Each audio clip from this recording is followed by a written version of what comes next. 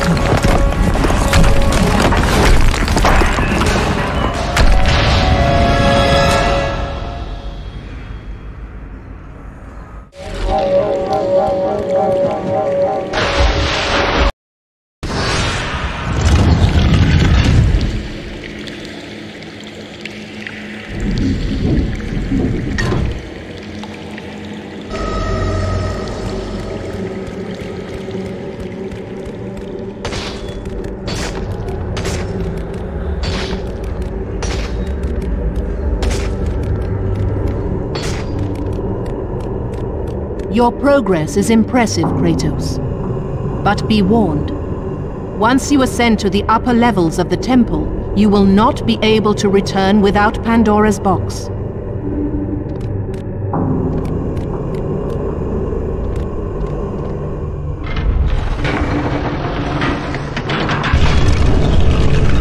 As Kratos rose through the massive temple constructed to guard Pandora's box, he realized it was a monument not only to the gods of Olympus, but to the madness of the mortal who had designed it. He'd conquered the lower floors of Pandora's temple, but what lay in wait above would test even the greatest warrior.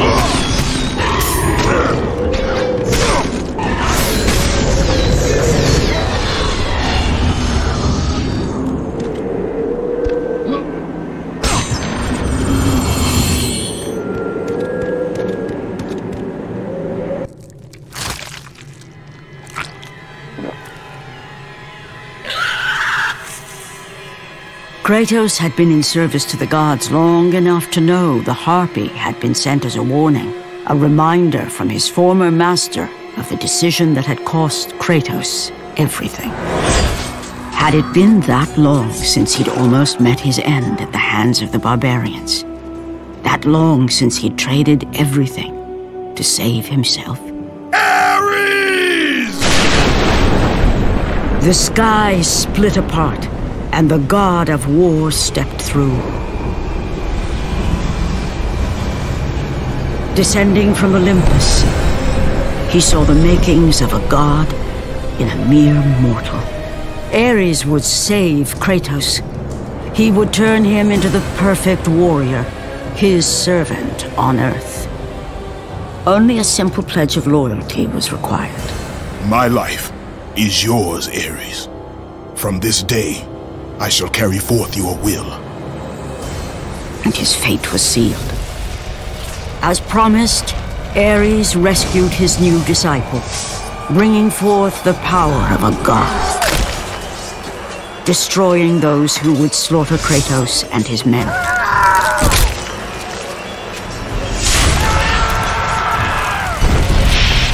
As for Kratos, no mere sword and shield would befit the newest servant of the god of war.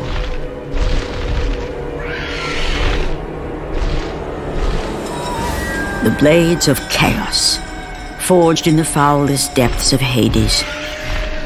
Once attached, the chains remained so, chained and seared to the flesh, a part of the bearer's body, a permanent reminder of Kratos' pledge. In return, ultimate power. The rage of Ares exploded from within. But soon, he would learn the true cost of such power. A cost too high even for Kratos to pay. Wretched beast! I know who it is you serve! Return to your master! Tell the god of war I am his no longer. Tell him he is not safe while I walk the earth. I will find Pandora's box. And I will use it to see him tremble and fall before me.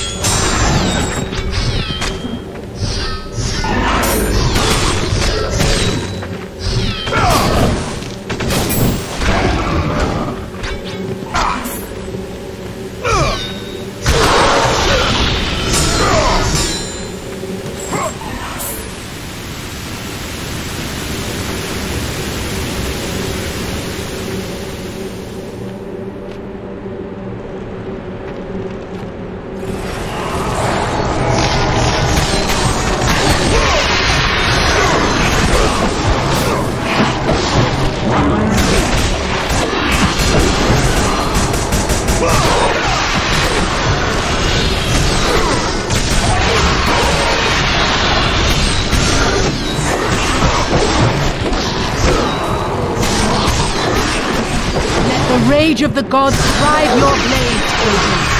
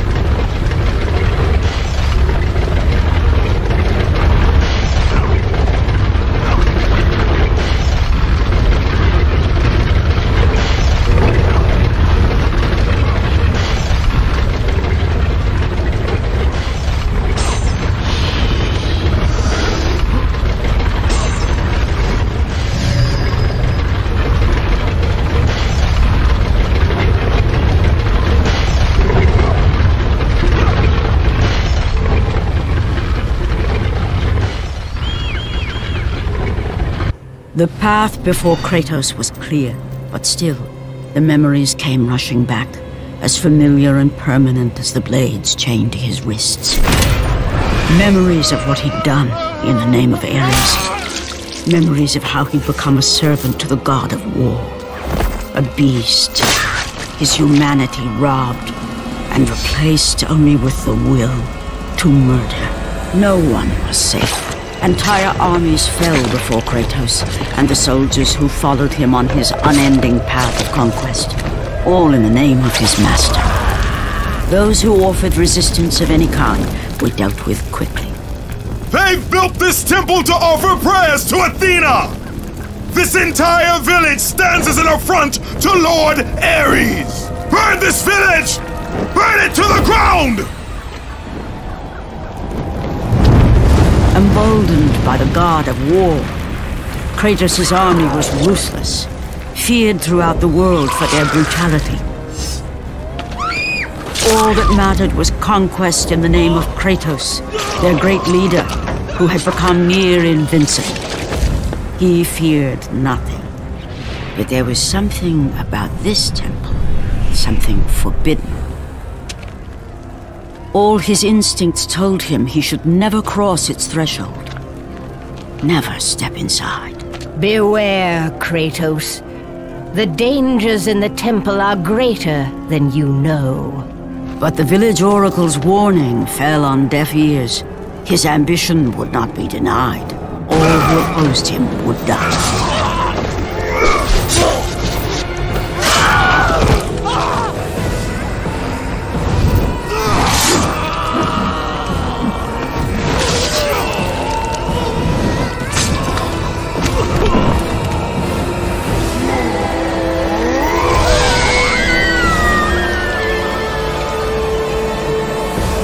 In that instant, the glory he had reveled in turned to horror. The image of his two final victims would stay with him for all his days. With that act, Kratos knew he could no longer serve his master. He had but one calling now, the death of Ares. He would murder the god of war. Ares, you will die for what you did that night.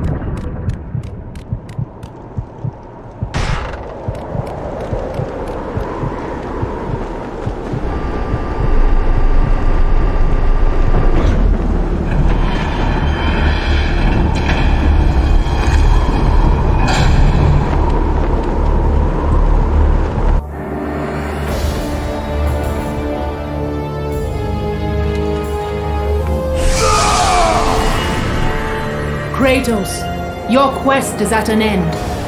You are the first mortal to ever reach Pandora's box. There is still time to save Athens. You must bring the box back to my city and use it to kill Ares. Return to Athens, Kratos. Return and save my city.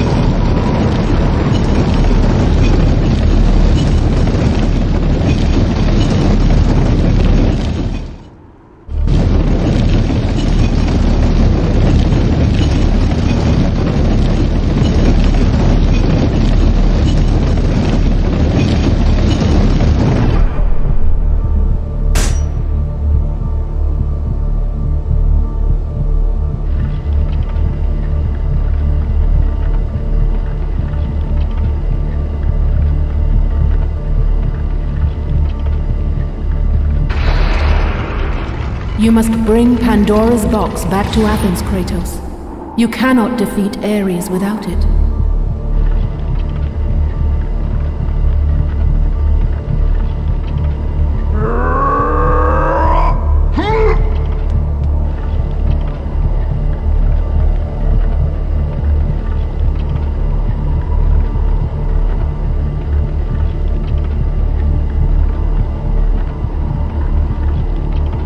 After 1,000 years, Pandora's box was at last freed of its confines. Kratos had found the means to destroy the god of war. Far away in Athens, Ares knew Kratos had succeeded in his quest. So, little Spartan, you've recovered Zeus's precious box. But you will not live long enough to see it opened. I will see to that. Goodbye, Spartan. You will rot in the depths of Hades for all eternity. As the life began to leave Kratos, his thoughts returned to that fateful night. Even in death, the memories, the visions would not fade. For how could he forget spilling the blood of his own family? A cruel trick orchestrated by the god of war. My wife, my child, how? They were left in Sparta. You are becoming all I'd hoped you'd be, Kratos. Now, with your wife and child dead, nothing will hold you back. You'll become even stronger. You will become death itself. But as the flames consumed the temple, Kratos realized his true enemy was the god who once saved his life. The same god who had now taken everything from him. Ares! From this night forward, the mark of your terrible deed will be visible to all. The ashes of your wife and child will remain fastened to your skin, never to be removed. And with that curse, all would know him for the beast he had become. His skin white with the ash of his dead family. The ghost of Sparta had been born. In the end, in death, he had failed. As the minions of Ares claimed Pandora's box, Kratos' life faded, and his cursed soul was cast into the fires of Hades. And Kratos fell into the underworld, the river Styx beckoning below, the currents strong enough to carry even the strongest mortal to his eternal resting place. But Kratos had no intention of resting yet. He intended to live, to return to Earth and complete his quest. Let Go, fool! You won't drag me down to that cursed river! There is a task left for me above. I will see it completed. You again?